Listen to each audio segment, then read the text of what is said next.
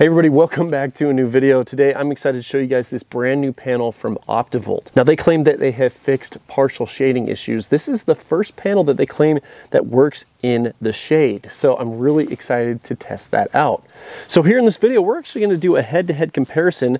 Over there I have my Optivolt 100w 9 bus bar panel. So it uses 9 bus bars and half-cut cells. And this one right here also uses 9 bus bars and half-cut cells. So the performance in full sun should be pretty similar between these two panels. However, we're going to see a major difference when we test partial shading. Now, before testing the output on both of these panels, it's important to angle them properly at the sun. So let's go ahead and use the can trick to see if we can get these angled properly. Now, I like to use black bean cans from Walmart because they give you the best performance here.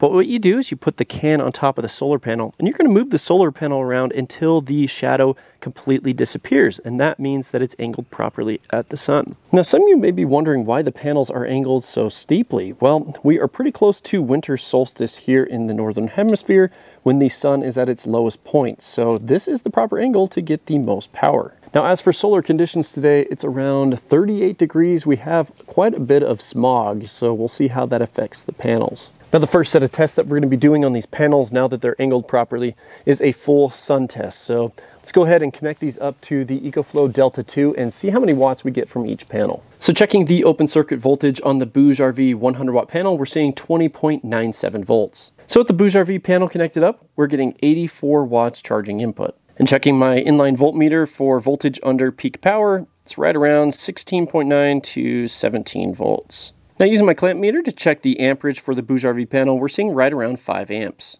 Now, checking the voltage open circuit for the Optivolt panel, sitting at 45.3 volts. Now, with the Optivolt 100w panel connected up, we're getting 86 watts input, so just a little bit more power than the Optivolt panel. Now, checking the voltage under peak power for the Optivolt panel, we're getting right around 35.5 volts. Now, checking the amperage of the Optivolt panel, we're getting around 2.5 amps.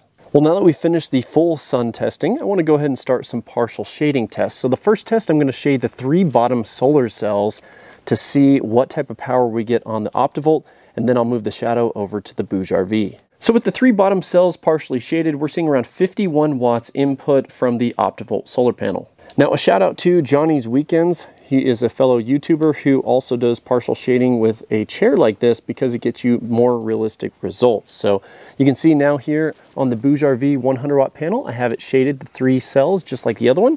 Let's see how much power we're getting. So with the Optivolt 100w panel connected up, we are seeing 0 wattage. So quite the difference between those two scenarios. Now, just to prove that I'm not playing games here, there's the Optivolt wiring.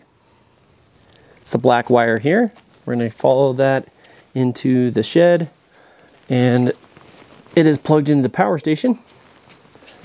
And then we're going to look at the screen here. 0 watts. So for the next shading scenario, I've moved the chair so that it's just shading 1 solar cell in the corner of the Optivolt. So let's go ahead and see how many watts we're getting. So with the Optivolt with 1 cell shaded, we're getting 74 watts charging input. So now we're going to go do the same test on the Optivolt panel. I have that 1 cell in the corner shaded. I've connected it up, so let's see how many watts we're getting. So with 1 cell shaded on the Optivolt panel, we're getting 27 watts input. Wow guys, I am definitely impressed with this Optivolt panel. It's living up to the claim of performing better in shading. So for the final shading test, I've moved the chair really close to the panel, so you can see we're blocking quite a bit of the cells on it, so I'm curious to see if we're getting any power at all. Okay, so with the panel connected up, we're still getting 53 watts, so that is really impressive. So I've tried to copy the exact shading pattern on the Optivolt panel, so let's go ahead and see what type of wattage we're getting on this one. So I've connected up the Optivolt panel, and we are getting 0 wattage, so just tells you right there how much better that Optivolt panel does in the shade. Now, when looking at the back of each of these panels, you can tell there is a difference in the design on the Optivolt. For example, the Optivolt just has MC4 connectors and this waterproof junction box. And then when looking at the Optivolt, you actually have this circuitry built into it. It does have proprietary cables, but it does come with MC4 adapters, so you can still connect up to an MC4 system.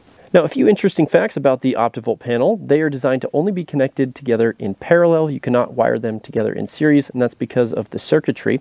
Now, you can connect up to 6 of them in parallel for a 600 watt array. Now the Optivolt is offered in 2 different voltages. You can get a low voltage or high voltage option. I opted for the 48 volt high voltage option, so when you put these together in parallel, you can get a good amount of voltage and amperage. Now some of you may be wondering, when is it ideal to choose a panel like this versus a regular solar panel?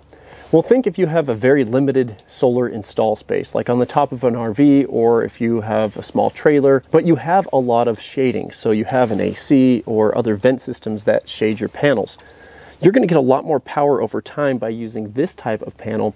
And you're also going to avoid the damage like the hot spotting that you get on a regular solar panel. So I definitely recommend using a panel like this if you're looking for a lot more power in those partial shading environments. If you don't have shade at all, well, then don't worry about, using a regular solar panel.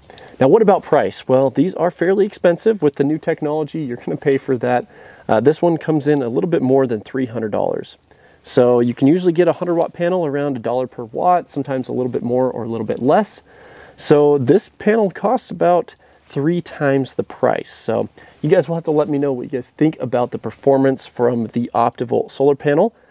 This is the first panel that I've seen that has some sort of complicated circuitry built into it to get really good partial shading performance.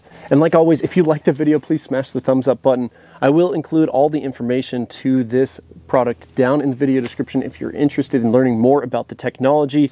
Overall, pretty impressive performance with this 100-watt panel and the shading. So thank you guys so much for watching the video. Until next time, we'll see you guys later.